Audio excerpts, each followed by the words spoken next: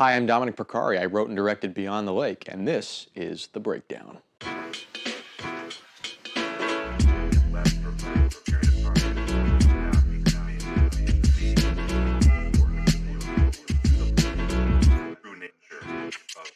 First up, Heist games.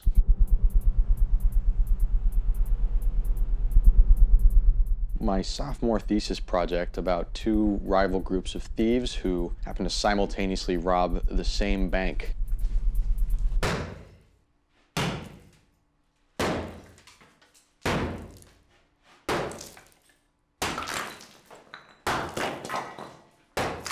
So this shot is cool because it's essentially exactly what you see. So this area here where they break through the wall is actually already in the basement of the bank. And then for the breakthrough shot itself, I chose another more decrepit section of the bank basement and just built a little cinder block wall 4 feet away from the actual wall. I just spent a day driving around soliciting cinder blocks from my rural friends and extended family. I then threw this up in the basement of the bank. Now, because I knew the structural integrity of this wall and we only had one take to get it right, it's actually my hands that are swinging the hammer right here. I've got some gloves on to hide my darker complexion, and then Zach switches into frame with the hammer.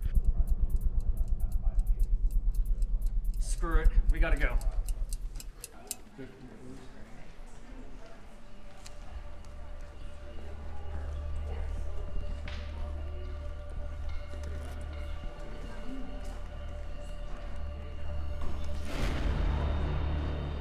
All the dressing you see in this bank was not there. This was a bank in Bridgeville, my hometown, that had been closed down and had been for a while, so it was just kind of storing all the owner's junk. So not only did I clear it all out for them so that I could film there, but I also had to dress it myself. So these right here, curtains from my parents' dining room. You can see a little terrible towel on the wall. We have the Les Miserables shadow box, as I said before. We got the poster, the Steelers MVPs. We got the Rules of Fight Club poster there from my room as well. So basically I took everything from my house and put it into this bank, and at the time, so I was living at home alone at this point, and so when they finally came back, I got a call from my parents like, Dom, are you okay? I said, yeah, what's wrong? And they said, don't panic, I think we've been robbed. And I looked around at all the stuff and I was like, I think I know who did that. Any parents of filmmakers, you know.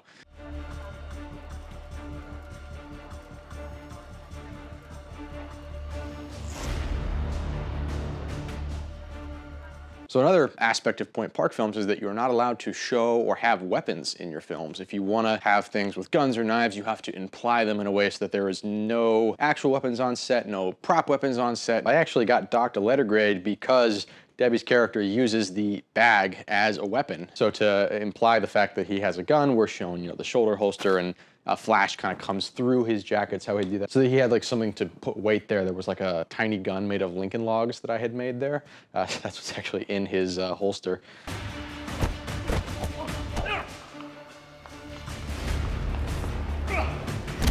That's a real marble floor, and obviously we were not gonna have Johnny. We're not gonna have him actually throw him onto the marble floor, so there's actually sequence of pads actually underneath Johnny that we cover with a green cloth. And then we got a clean plate, which is this shot, except with nothing else there. We move these two into position, we remove the mat into position, and then we key out the mat, replace it with the floor, and it looks like there's nothing behind him, especially when it's moving fast. That's how we did that without killing our actor.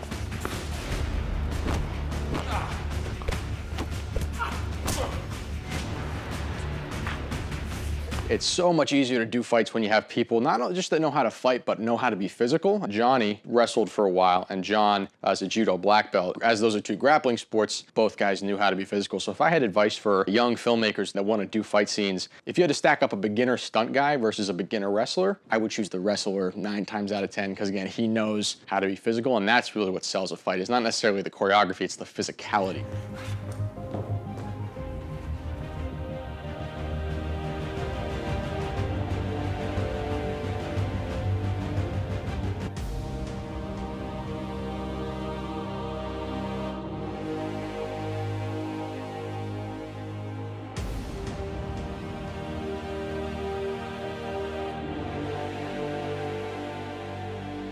So this shot was kind of a key insert that we didn't get on set. So this is actually my hands and I'm just shooting this in the living room of my house. And then I rotoscoped, which is the process of just kind of manually cutting out the edges of the frame, rotoscoped that, and then I took that same clean plate and put it then down on the floor, which if you look closely, the tiles are a little bit small. The important part was that we imply that he is holding this gun, which he's not holding a gun, he's holding a tiny gun made of Lincoln logs that I had made there, wrapped in a jacket, because we can't show guns.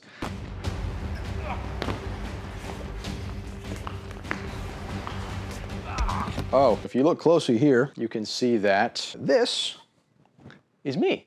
We had a safety coordinator at Point Park, and it's Terry Shirk. I've taken years off that man's life with all the films I made there. Every stunt we wanted to do, we had to run by him. So for this, I had to say, hey, all right, I'm gonna be the guy, I'm gonna be the stunt double, I'm gonna have like a big karate pad on my back. This is one of two times. I basically put on Johnny's outfit, I put on Johnny's shoes, and then I had John throw me, and when I'm moving, you can't really see that it is me, in fact, in that spot.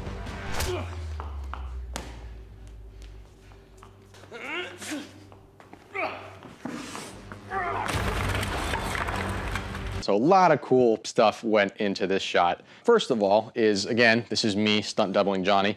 So I was planning on just taking Johnny's face and trying to digitally impose it onto my face. If you watch my face, there's a moment where you can see that the face tracking like cuts out. You can see that I'm wearing like Everlast boxing headgear. And then you can just see Johnny's head generally going like, and being all like weird and spasticky. That's why I do this as fast as possible, because I knew that I needed to cover up. Now this table, if you look closely here, there's a couple lines on the bottom of this table, and I actually took a circular saw, put it just below the width of the table, and then I pre-scored the wood so that it would break easier. This Keurig, it broke like, you know, years before I made this, but I put it in my closet for like 5 years, knowing someday I'm gonna make a movie where I need to be able to trash a coffee maker, and that is that coffee maker.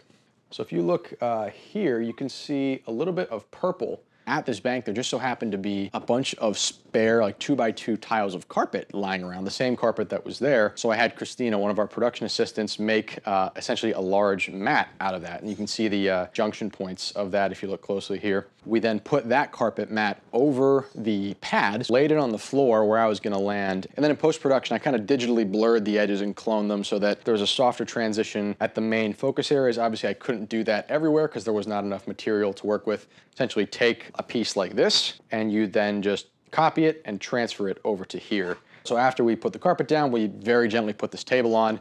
We dressed it with all the stuff, you know, the sugar, the coffee stirs, and etc. Oh yes, you can, right here is a pair of feet. We had the camera like latched onto this big like 12-foot pole, and then we had a production assistant stand on each of the window ledges, and they just held the pole and held the camera. John and I, we practiced the throw a bunch of times, and it was just time to go. So, all right, we're gonna do this. Ready? In 3, 2, 1. And then it's just like, all right, well, this is it. Page 5.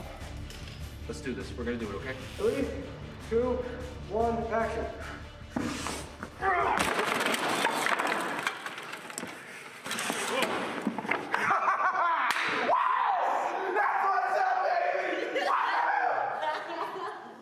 Oh my gosh, I didn't even look, but that looks so cool.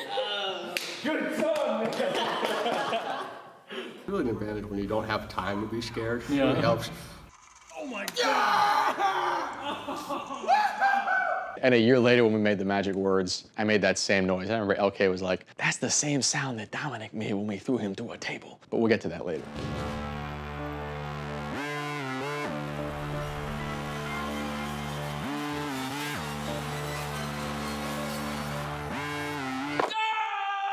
So the way we did this is that this is obviously not a real leg. I took a pool noodle, some PVC pipe, and a lot of medical gauze, and I just made a fake leg. Give John a spare pair of pants, cut a hole in like the left buttock of the pant, and then he stuck his actual leg through that hole, and then we fed the fake leg through the actual pant leg. We filmed a lot with Johnny like kind of struggling, cut, swapped out, put the fake leg in, and then he struggled, then yeah, he just pulled straight down through this thing. This move is a reference to in Undisputed 2 when Michael Jai White breaks Scott Adkins' leg super viciously. Harder. But pressing harder is gonna break.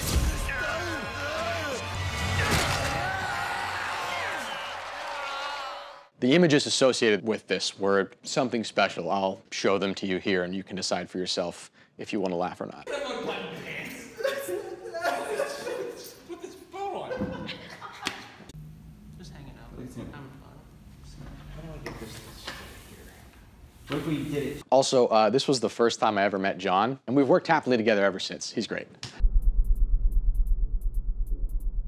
Now you might notice a different feel to the shots outside the bank versus inside. Everything outside is shot on a anamorphic lens setup that I made with a 1980s projector lens. They're not the cleanest shots, but I just loved that look so much. Even then, I knew I had to get it in there.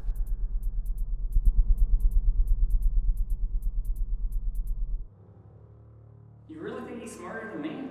I believe I had just watched The Usual Suspects for the first time when I was writing this, and you can definitely see the influence of that here. Oh, he is.